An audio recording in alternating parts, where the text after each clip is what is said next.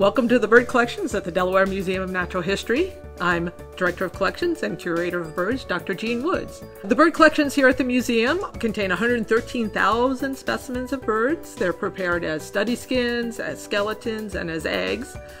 These specimens are from all over the world. We have a lot of specimens from Philippines, from Mexico, from the United States. And we're the only bird collection in Delaware, so obviously we have a lot of specimens from Delaware in our collections that many other museums won't have in their collections. This is a specimen of toucan that is from Mexico. And so you can see this has got this. What's cool about toucans is that they've got these really big bills with all of this bright color on them. This is a bird from Europe and Africa, and it's got super cool plumage and it's got a really fabulous bill. This is the great gray owl. This is the largest owl that we find in North America. They live in the extreme far north of Canada. This is a bird many of you may be familiar with. This is the eastern bluebird. They're very beautiful, blue on the back, rusty on the bottom. This is a bird that lives in this area, and many people may know it because it nests in bluebird boxes, and people have done a great job putting up bluebird boxes to help the species increase. It was becoming kind of rare about 40 or 50 years ago.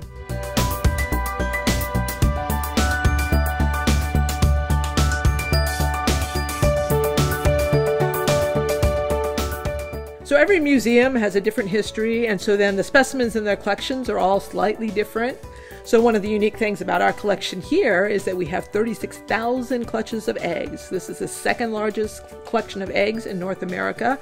And in fact, those eggs are mostly from Europe, where egg collecting was a really popular hobby. The collections here at the museum are used in a wide variety of different types of research. Some of the original research that was done using specimens in collections was to answer a really very basic question: what are all the different species of birds? So that's how collections were often built initially, and there are still a few new bird species being described every year, generally from very remote areas in Africa and South America. So a lot of research in collections is sort of working to reconstruct the bird family tree to understand how evolution works. And this helps us understand, as the environment changes, how the species that we know today might change into the future. So the traditional way of preserving birds is the study skin, but that leaves out one of the main parts of a bird, which are its bones. So as researchers became more interested in studying the skeletons of birds, that led us to start preparing more of our specimens as birds instead of study skins. So this box has all of the bones of one individual, and this in this case is a great horned owl. And you can see here, this is the classic skull of an owl, and you can see the sharp bill for helping it catch its prey. And then the really big cavities here where the eyes go, because of course everybody knows that owls have really large eyes.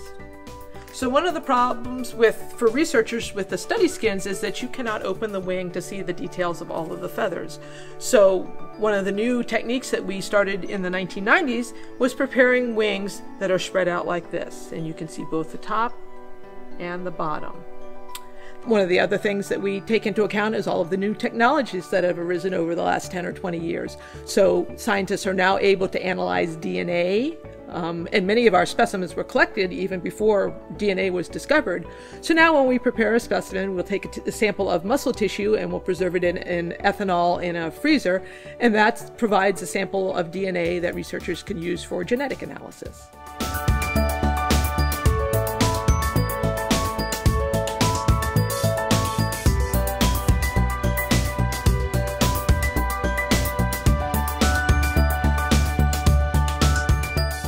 So my interest in birds is long-standing. My mother was a bird watcher, and so that's where I got my interest in birds. And so when I went to college, I got a degree in biology, and then when I finished that degree, I decided that I really was interested in research, and that led me to pursue a degree in biology, a Ph.D.